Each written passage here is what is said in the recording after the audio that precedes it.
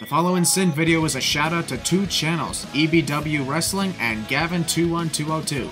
Links to both channels are in the description below, as well as the original video link to this match. So if you haven't seen this match for yourself yet, click on the video's link in the description. Special thank you to Gavin Orlandi, aka Gavin Styles, in this match for approving the rights to this video. Enjoy.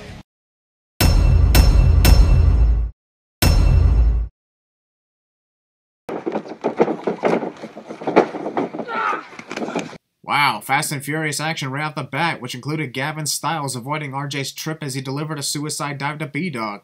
Dang, this match just started too, and I'm already taking a sin off. No joke, I was actually surprised a lot by this match. You may see more sin removers throughout depending on how this goes. Impromptu dance-off?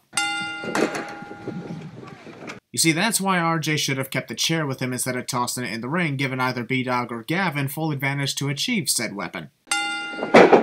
The force is strong with this one. Apparently the physics of getting hit with a snap suplex causes your body to briefly step up and run around in a circle before falling flat on his face. Or have I been hitting those moves incorrectly all this time? Haha, irony. Referee ultimately forgot that a roll-up pin just occurred. Let's go! Maybe if you didn't waste your time yelling "let's go" to the audience, you would have had better luck with that pinfall. In some ways, I get your frustration. In other ways, I do not. Gavin prepared himself to jump, but then a voice told him that I'd be sinning this match in the future and would likely sin him for doing that. So instead he does what most WWE wrestlers normally won't do. Actually sell a high-flying move without jumping like an idiot. Kudos! How old are these guys again? Their athleticism in the ring along with their movesets continue to amaze me. Damn, that was close. Cameraman is either the commentator or the narrator, but definitely not a combination of the two. Assaulting referees. Technically he did just by grabbing them. Take that, middle rope! Well damn, that was quite a picture-perfect moonsault from B-Dog. Sun remover number 4, I believe. Is this video going to set a record or something? RJ is addicted to wooden structures. Oh, he's bleeding. Shit.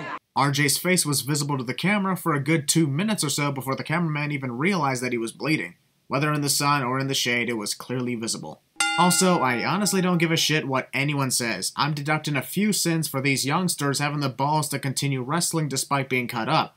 Reason for the sin removers is because I haven't seen people that age go through with that for years. Or hardly at all.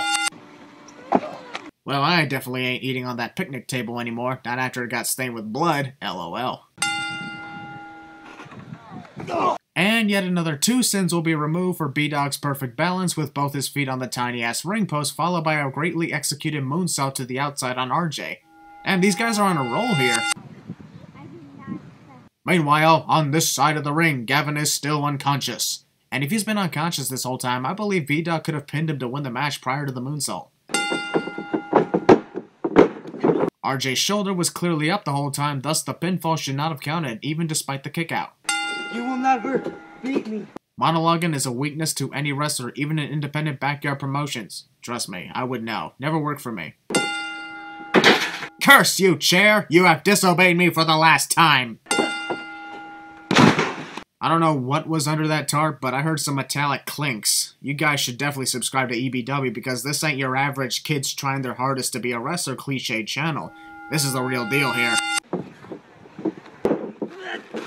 Karma. Great 30-plus minute match. I was completely blown away from this, and that's saying something.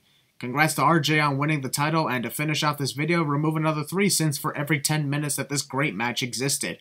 And once again, good luck you guys on your future.